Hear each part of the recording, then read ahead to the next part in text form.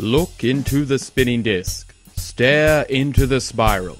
Don't blink and don't look away. And listen to the sound of my voice. Not because I'm going to try and hypnotize you, but because what I've got to say is going to explain exactly what is happening to your brain right now. As you stare at the disc, it'll look as if that spinning circle, that spiral, is moving away from you, getting smaller and smaller and smaller. And that confuses your brain. Another part of your brain is, of course, trying to tell you, don't worry, just relax. It's all an illusion.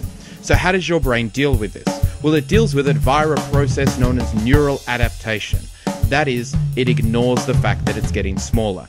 It tells your brain that every time it sees something moving away or getting smaller, it should ignore it because it is, after all, just a video on a screen. However, in a second, I'm going to ask you to stop and look at the back of your hand. Ready? 3, 2, 1.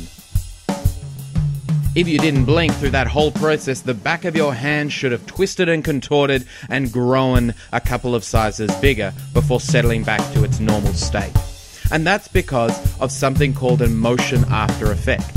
What that means is, after the neural adaptation, after your brain has gotten used to the idea that things getting smaller are in fact staying still, the idea of looking at something still makes your brain think that it's getting bigger.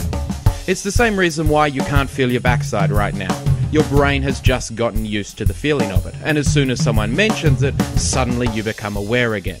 This idea of neural adaptation has all sorts of practical implications beyond simply fooling you with a video.